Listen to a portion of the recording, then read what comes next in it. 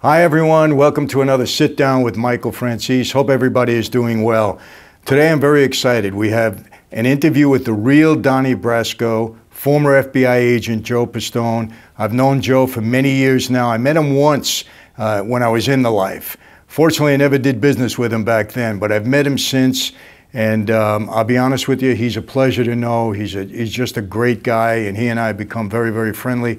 We have a lot of respect for one another, and I respect him even as an agent because Joe did the job right. He never framed anybody. He gathered the right information, and he did his job well, and we understood that. We were understood that the agents were on one side, we were on the other. Their job was to catch us. Our job was to not get caught.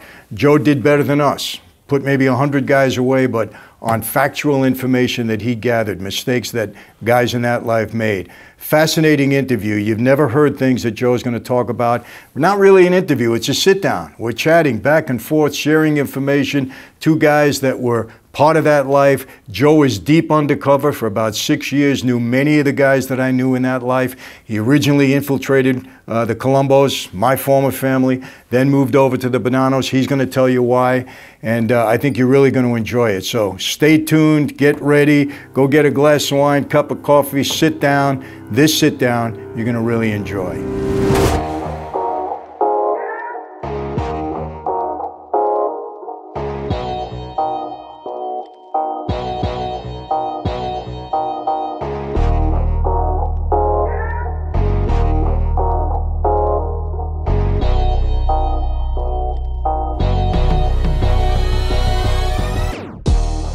Well, this is, who'd have thought all these years, all these years later, we'd be having a sit down, on YouTube.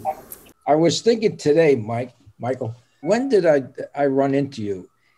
And it came to me. Mm-hmm. I was with Tony Mira, Right. And we went out to a car dealership. Did you have a car dealership or have something to do with a car dealership on the island? I had two of them on the island, yeah. Okay, all right. And I was with Tony Mira. Mm-hmm. And we went out to this car dealership, and that's when I met you. And that had to be in 19. It was either late 70s.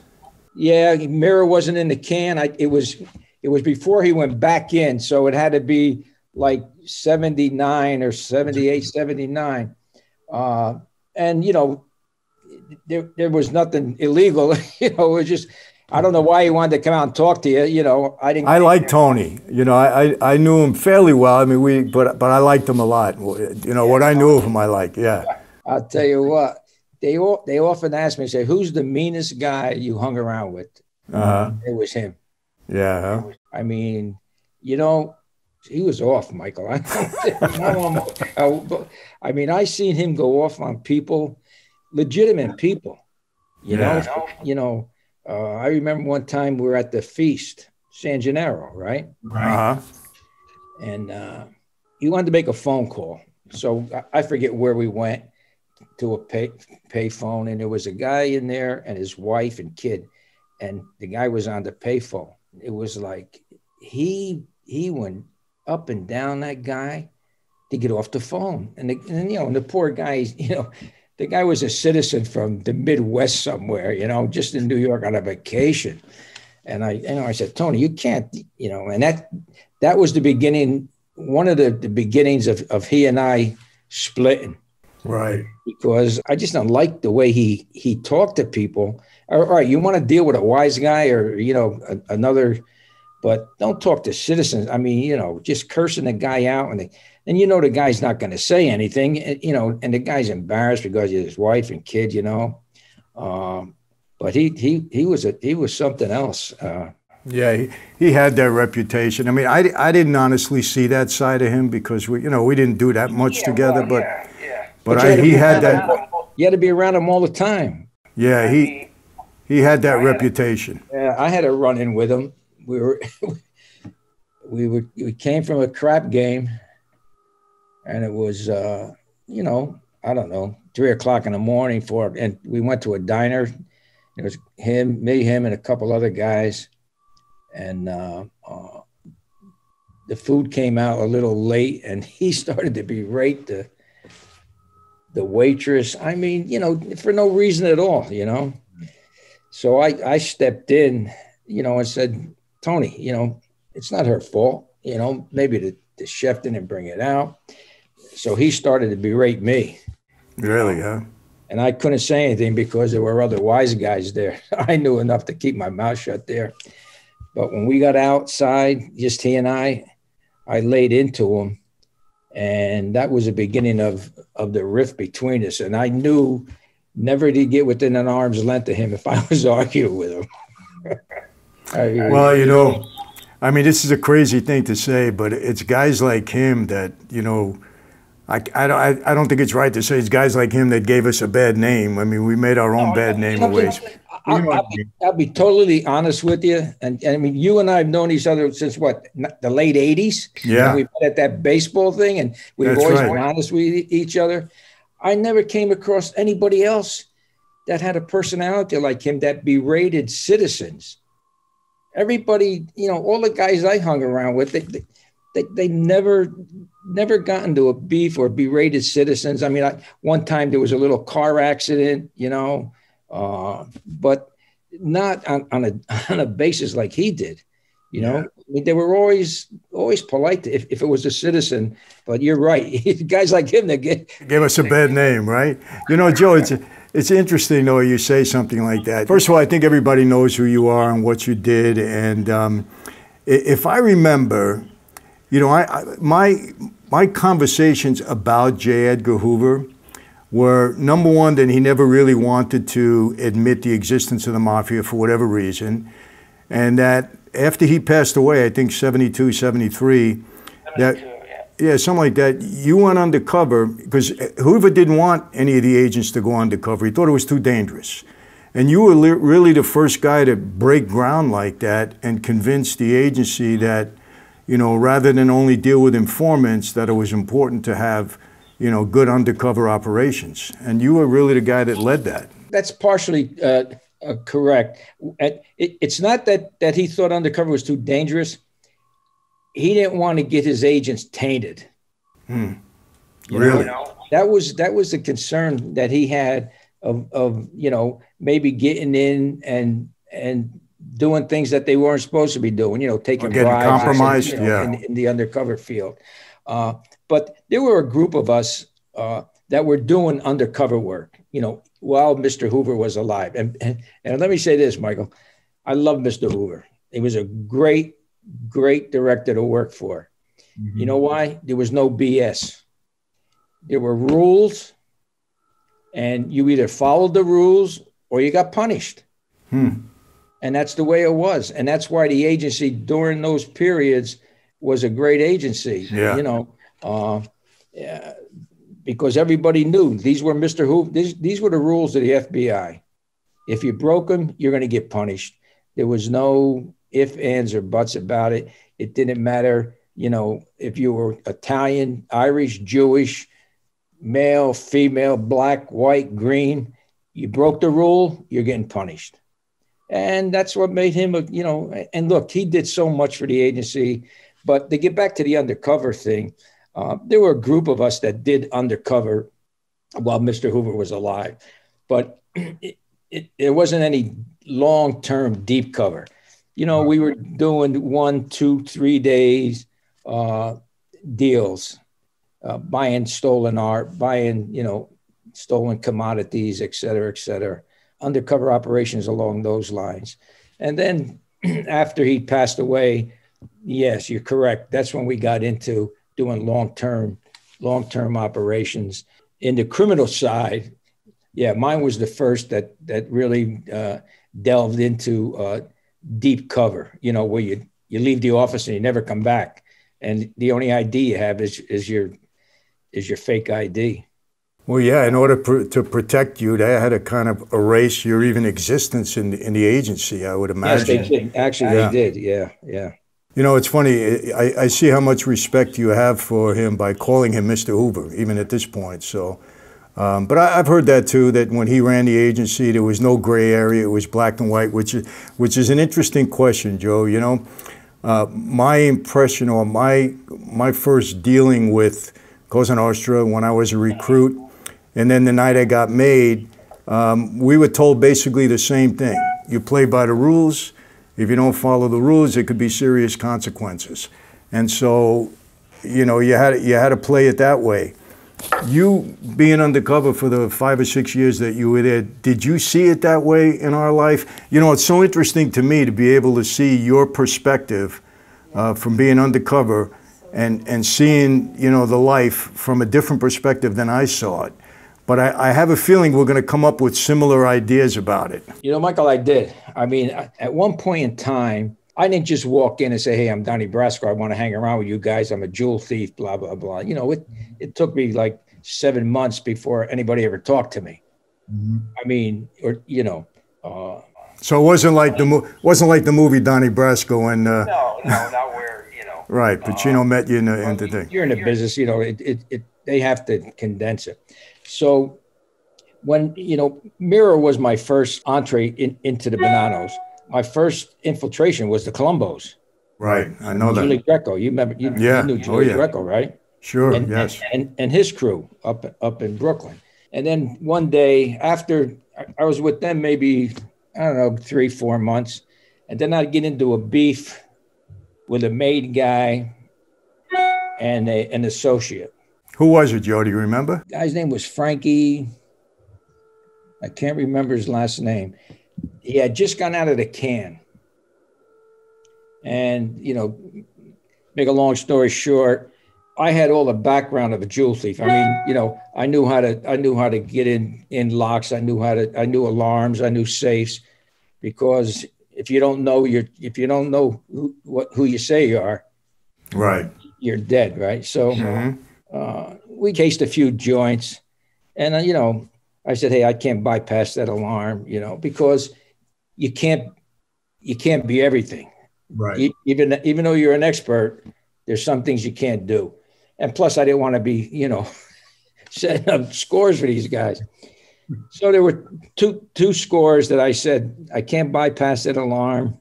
Another one, it got in the joint, and I said, you got to blow this safe. You can't, you know, it's not. So they get ticked off. And I get to the club one day, and Jilly says, Donnie, let's take a walk and talk. What's up, Jill? Well, Frankie wants to have a sit down because I told him, you know, you've been with us for 4 months. What a good thief you are, blah, blah, blah. But you turn these 2 jobs. He wants us, you know. I says, hey, you know, that's all right. So I don't know if you remember, if you were ever in Jilly's club, but yeah, it was. The front of it was the clothing store, all the swag. So we go in the back room. At that point, I'd never seen any Jilly or Guido or a couple of the other guys, any pistolas in the club, you know. But Frankie pulls out a pistola and puts on a desk and said, Donnie, if you don't convince me that, you know, you're as good as Jilly says you are, you're only going out of here rolled up in that rug, you know. And I'm thinking, what the hell is this? So we're going back and forth for like 4.5, 5 hours. You're from Miami. Give me the name of guys in Miami and I said, look, Frankie, I'm not giving you the name of anybody. I said, you just got out of jail, man. How do I know that you didn't become a snitch in jail? Why should I give you the name of guys I stole with in Miami? You know, so we go through this whole thing. Finally, Jilly says, okay, it's over. You know, this is it. Now I'm thinking to myself, look, these guys just called me out.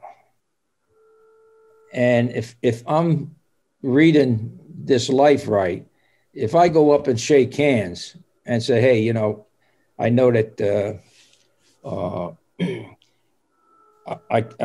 I realize your concerns, and you know, that it's not going to sit too well, because it's, hey, we just called him out. Why isn't he PO'd?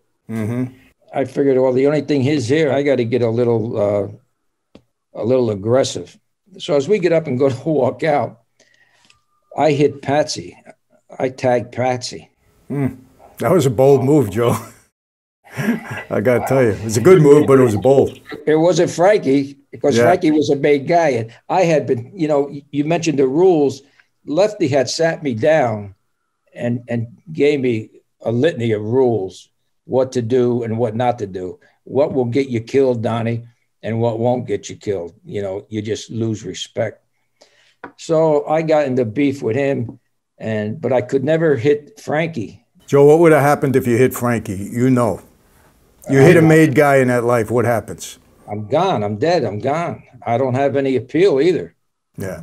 You know, I was told that. Yeah, the reason I ask you that, you know, you got sometimes people saying different things, and you know, I responded a few times that you don't raise your hands to a made guy in that life ever. No. In fact, I was told by Lefty, Donnie, if you get into an argument with a made guy, do not embarrass him in front of other people. He said, do not embarrass him. He said, don't back down, but don't come out with anything that he can construe as you embarrassing him in front of other people. He said, and like I said, Lefty sat me down and gave me all these rules. Mm-hmm. And he said, because you're going to get into arguments with people, which he was true. It's life. Everybody doesn't like everybody, right? I mean, he said, and if you do, don't ever lay a hand on him. If you lay a hand on him, you know he's a made guy. He said, you're not coming out of there alive. Yeah. Well, yeah, because, you know, sometimes people make remarks. There's a lot of guys talking, and I have said a minute, you don't ever lay your hand on a made guy. There's no coming back from that. Absolutely not. So this with Jilly, that was your first sit down. Yeah, that was my first sit down, actually. Yeah. Well, you handled it well. You walked out of there, so it's good. But you know what? I knew I couldn't go back, Michael. Yeah. I mean, I don't have to explain it to you because you know it wasn't going to sit well. You know, Patsy wasn't going to deal with it well because I cracked him. Sure. And Frankie wasn't going to deal because they were partners. So one thing I say about Lefty, he taught me well. I'll tell you. He knew the life. Lefty was a student of the life. I said, Jilly, can we take a walk? He said, yeah. And I said, Jilly, no disrespect to you. He's always been good to me, Guido. You know, I said, but I can't come around here every day anymore. Right. Because these guys were in his crew. I said, it's not going to end well. And he said, I appreciate that, Donnie. He said, okay. I had met Mira before, so that's when I gravitated toward Mira and ended up with the Bonanos. It was actually a good thing for my family at that time that it went that way. That was a good sit down, Joe. But, you know, let me ask you this, too, because I got a couple of questions, you know. Look, I know being in that life for over 20 years and growing up in a way with my dad, I don't want to say that every day I was on guard, because I can't say that, you know. But there was so many times, so many days when I felt like, you know, I had to watch myself. I was making a lot of money. You know how it is. People are looking in at you, you know. Yeah. And I can't imagine you being undercover like that, having to worry every day. Did I blow my cover? Did somebody find out something?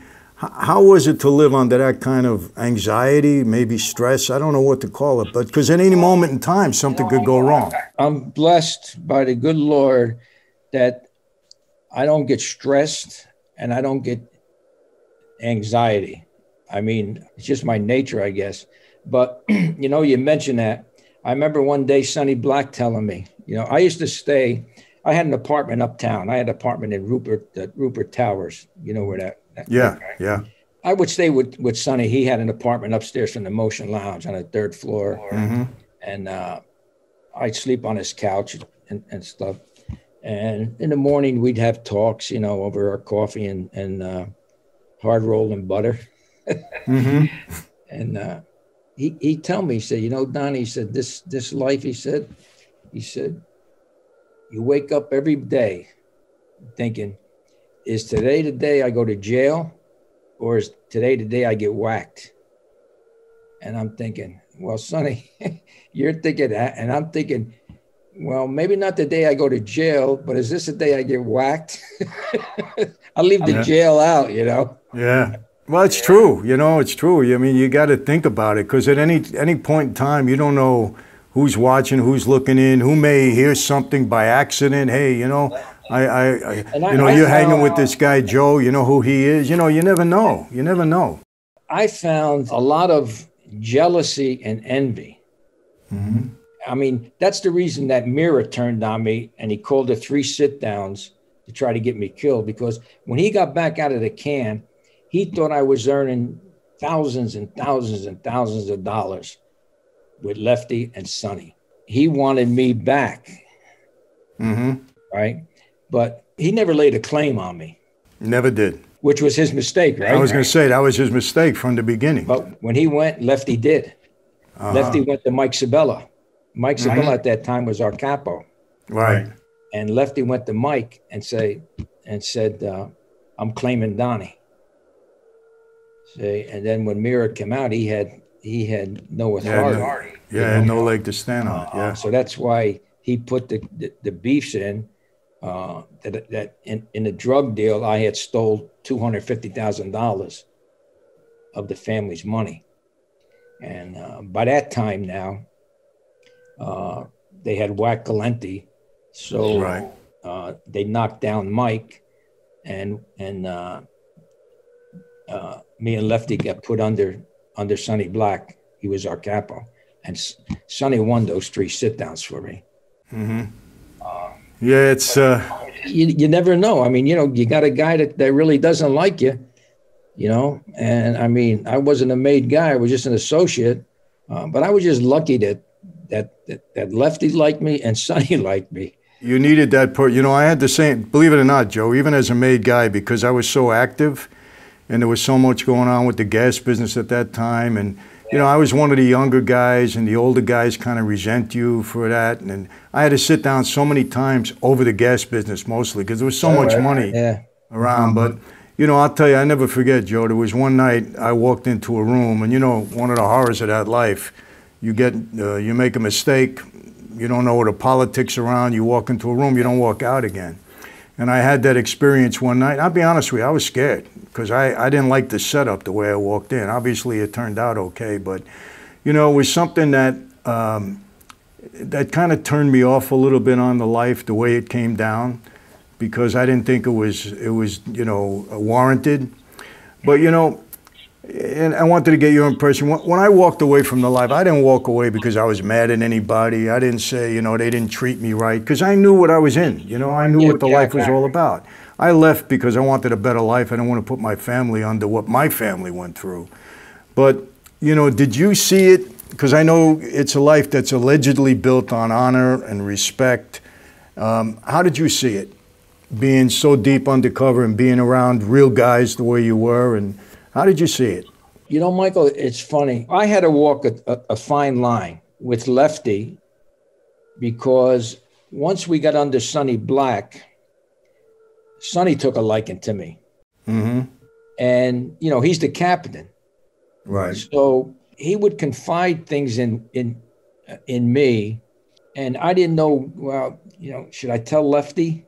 Mm-hmm. Because if this comes out later on, I can't get Lefty ticked off at me. I think loyalty went with who your friend was. Mm-hmm. You know what I mean? Yeah, yeah. If the guy was truly your friend, I mean, I seen this. If a guy was truly your friend, you stuck with him.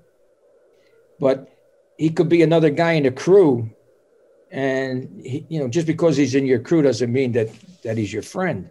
And I could see guys planting, you know, little seeds with the captain, with Sonny, about somebody else in the crew that they weren't tight with. Mm-hmm. So loyalty went if the guy was your friend, is the way I and you know, it's funny because I'm thinking to myself, this guy's a made guy. He's a made guy. You know, why's he got to brown nose the captain? Yeah. Why is he snitching out what another guy's doing? It's not you know, do your own thing. Was there 100% loyalty? No. And honor? No.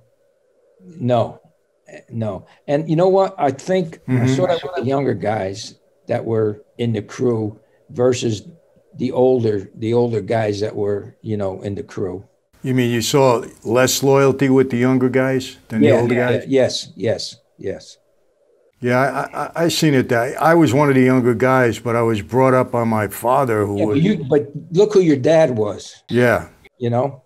He was all about, loyalty in that life and honor and respect, to a fault, I think, in his case. But, he suffered. Yeah, he suffered a lot over it. But how many guys would have, I don't mean this any other way than how many guys would have spent that much time in a can if they weren't loyal to the to the society, to the organization.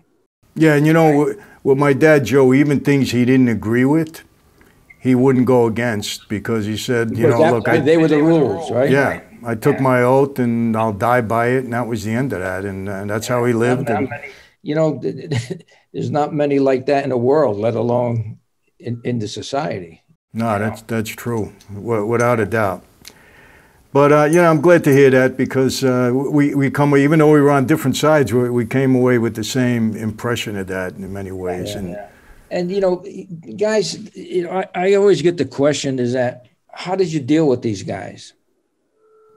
Well, I always have been the kind of FBI agent is, hey, look, you made the choice to do what you do, right? That doesn't make, to me, that doesn't make you a bad person. You know what I mean? Mm-hmm. Just because, say you chose a life of crime, unless you're a serial murderer or a rapist, to me, hey, that's what you chose to do, man. As long as that's what you want to do, it's not up to me to, to judge you. Mm-hmm. All I'm here for is to gather evidence if you're, committing crimes. If you're committing a crime. There were so many guys that I had contact with that were associates, and I never pulled them into the net. Right. I never pulled them into the net. In fact, I never even put down on paper that we met. Mm-hmm. Because I had no part in the conversation. Mira just said, hey, we're going to take a ride to Long Island. I got to meet somebody. And when we got there, we got introduced. And I don't know, I might have been looking at cars. It wasn't my business to, I never even put down. I met Michael Franzese today. Thank you, Joe. No, I mean, because that's not my mentality. If it was something that I got involved in legally, then I'd make notation. Right. But I met so many guys, and I know they were associates. They may have been doing something else, but they weren't doing it with me or with Sonny or Lefty. So, I mean, let me ask you this, Joe. I was, I don't know if you heard of this, but I was a subject, myself and Don King, of an undercover operation. It was called shadow boxing. Yeah, the boxing deal. Did you ever hear that way back when? Did you know an agent by the name of Victor Guerrero? Yeah, yes, I know him. Okay. Well, Victor was, Did he work that? Yeah, he worked it, and his name at that time was Victor Quintana, and he came to me posing as a former drug dealer from Colombia that had a lot of money, wanted to get into the fight game at a high level. So the reason I ask you this, he was around me for about 8 months. We became good friends. I mean, I liked the guy a lot. What I didn't realize, we used to play racquetball together, Joe, and he always used to complain of a bad back. He had the Nagra tape recording in the back. Yeah. Me, I'm so smart, I never even checked them out, right? I never checked them out. But he had a bunch of recordings on me. But my point is, we did a lot together. I really liked him, and I got a lot of respect for him for 2 reasons. Number one, my brother, who had a drug problem at the time, was trying to get drugs from him, and he wouldn't put that down. He would come to me and say, hey, you got to watch your brother. He's not doing the right thing. Yeah. And at that time, I didn't know he was an agent. And then after the operation blew up, nothing came of it. When I went on trial in the Giuliani case, they called him in to testify against me. I was like shocked. I said, man, I'm dead. I don't know what's going to happen here. He told the absolute truth, and he said Michael never engaged in any criminal activity during the whole time I was with him. Joe, I was stunned. I think he got me acquitted because he was an FBI. I mean, he told the truth because, you know, I was very careful the way I spoke to him. But my point is, later on, I met him, and I like him a lot. He's retired now. I think he's living out in Arizona. Retired. Yeah, he's retired. Great guy. Did you ever feel like, you know, you got close to Lefty and close to Sonny or any of those guys where you really liked them? Lefty looked at me like a son. I mean, that was the age difference, you know. You knew Lefty. Lefty was a tough guy to be around, Michael. He was a tough man to be around 24/7 for 14, 15 hours a day. That you earned your money just by doing that. Just with him, believe me. Because it was all about Lefty. Yeah. But his son was a drug addict. You knew his son, Tommy, right? Yeah. And he was bad. He was a bad addict, yes. Yeah. And I can remember one time, and I was friendly with Lefty's daughters. Mm-hmm. You know, I mean, I knew his whole family. I was the best man at his wedding when he married Louise. You know, he got married at City Hall. I spent a lot of time at his house. So there were times when he was just absolute. You couldn't be around him. But then there were other times he loved his grandkids. I mean, you know, look, I don't have to tell you, to me, Lefty was a stone cold killer. Yeah. But he loved his grandkids. His one daughter, I forget her name. Her son must have been about 5, 6 at that time. He was nuts over that kid. Yeah. And Tommy, I think Tommy kind of broke his heart because he was a junkie. I mean, I know one time we were at the bar on Madison Street. I can't think of the name of it now. We used to hang out at. And he said, Donnie, I want you to go look for Tommy. Why, what's the matter? Well, he hasn't been home in, 4 or 5 days. And I don't know if it was his wife or his girlfriend, but they had a baby. And he said, they don't have any food. I go over there and he didn't leave any money or anything. He said, I want you to go find him and throw him a beating, and try to straighten the kid out. Sonny, you could be around. Right. And you knew Sonny Black. I mean, these guys were legitimate gangsters. No doubt. Right? No doubt. Okay. But Sonny, you could, I could be, I spent a lot of time, like I said, I would stay over Sonny's apartment with him. And you could talk with Lefty. The only conversation was the mob. Mm-hmm. What was going on. With Sonny, you can talk about anything. Right. It didn't have to be about, criminal business, about the bookmaking operation, this operation, that operation, whatever. So I became close with him in that way. In fact, one day we were having dinner at Creasy's. Remember Creasy's? Oh, yeah. Those were my father's cousins, Creasy's. Is that right? I ran a place, yeah. Just quickly, Joe, they were my father's cousins, but every time we went in there, I don't know if you remember, the waiters used to try to rob us on the tab all the time. I swear to God, my father wanted to give him a beating so many times, I had to stop him. He says, he says, Mike, check the check. I said, they're our cousins. He said, don't trust them. They're bad people. But the food was great. We were having dinner at Creasy's, me and Sonny. He said, Donnie, I'm going to ask you a favor. He said, and I said, yeah, Sonny, what is it? He said, if I get clipped, I want you to promise me you'll take care of my son. Wow. I mean. Yeah, you can't get closer than that. Yeah.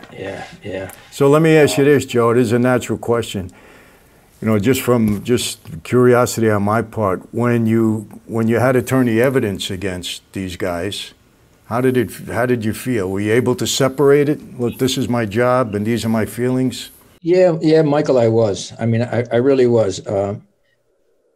I never had any problem along those lines, and I think because, again, as I said previously, I always felt that everybody makes choices in life. Mm-hmm. You made a choice to go that way. I made a choice to go this way. As long as I'm comfortable with the evidence I gather is legitimate, I don't have any problem. Now, did I want to see Sonny get clipped? No. That was rough. Did I want to see Mira? It didn't bother me too much when he got clipped, to be honest with you. You know, Lefty didn't get clipped, but as you know, he was on his way to get clipped. Right. And they warned him. Picked it up on the wire, and they snatched him before he got to the bar. As far as going away to jail, I didn't have any regrets over that. I didn't want to see anybody get clipped over what I did. Right. You know, but again, they knew the consequences, right? Yeah. No. If you're into life. But you know, I tell you, from our perspective, most of us, like me, my dad, we spoke. You know, as long as the agents did their job and they didn't fabricate evidence, we understood. You know, you were on one side, we were on the other. Yeah. And you know, my dad always told me, he says, you respect law enforcement as long as they're doing their job. That's their job, and we do what we do. In all the trials, Michael, I never ever had one turned over or lost on false evidence, false testimony. You know, not one. And I don't know if I ever told you this in some of our conversations, but after it came out who I was in the papers, right? Sonny knows that he's kind of, because, you know, he introduces me to Santo Trafficante. He introduces me to, I mean, you know. Everybody, that means. Everybody. So he kind of knows that he's got a problem. So he gets, and you probably know this, I mean, he gets a phone call that he's got to go to a sit down. Right? And this is really true because I got it from his girlfriend at the time, who I knew. And I'll get to that. That's it for today, but we got a lot more to come in part 2. You're going to be fascinated by some of the things you didn't see in the movie and you haven't heard anywhere else. Joe Pistone, Donnie Brasco coming up. Stay tuned. Part 2 coming up soon. So that's it. How do I always leave you? Be safe, be healthy, God bless, and I will see you.